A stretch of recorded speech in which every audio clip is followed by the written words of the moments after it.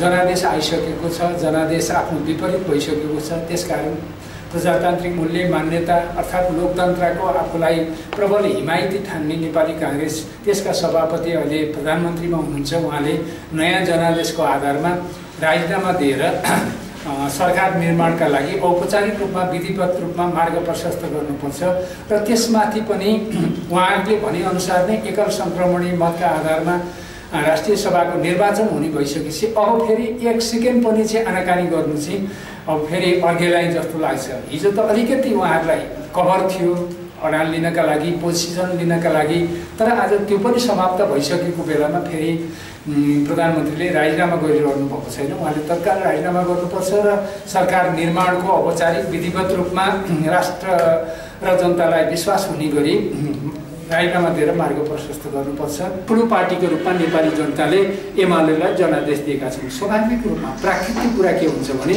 एमाले रोज्नुपर्छ।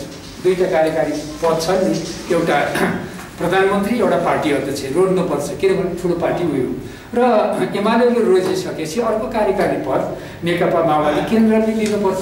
यो स्वाभाविक कुरा छ। यसमा स्वाभाविक कुरामा अलिकति अस्वाभाविक तर्क कसैले गर्न खोज्छ भने समथिङ इज हिडेन, त्यहाँ केही छ भन्ने हुनु पऱ्यो नि त। त्यहाँ स्वाभाविक छ, कुनै अल्पलिनुपर्ने कुरै छैन। रोजेर केपी ओलीले, अनि केपी ओलीले रोजिसकेपछि अर्को जिम्मेदारी कमल प्रचण्डले लिनुपर्छ। अरू कुरा चाहिँ त्यसो भएपछि यी मूलभूत र आधारभूत कुरा मिलिसकेपछि यसो भइसकेपछि के हुन्छ भने दुवै पार्टीका नेता कार्यकर्ता सबैलाई एउटा आत्मगौरवको स्थिति हुन्छ।